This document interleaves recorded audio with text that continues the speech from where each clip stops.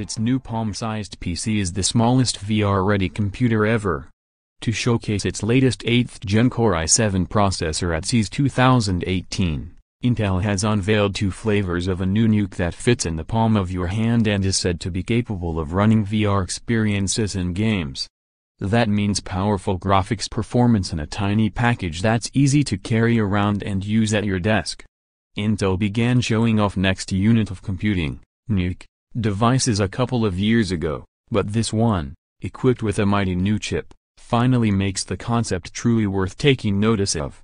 The two models, the NUC8i7HVK and NUC8i7HNK, feature Intel's new Core i7 chips that are coupled with AMD RX Vega GPUs, negating the need for bulky graphics cards.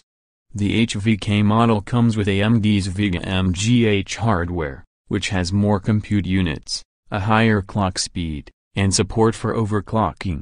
The HNK is bundled with the lower-end Vega GL chip, which isn't quite as fast, but works with Core i5 as well as i7 processors, and should be a bit cheaper.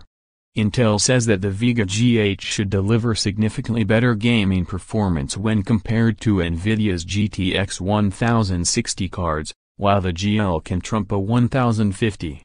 Engadget notes that this means at least 60 FPS graphics at 1080p resolution with games like Doom. That doesn't exactly translate into VR readiness, but it'll be interesting to see how these machines perform in benchmark tests when they're closer to hitting store shelves in the spring.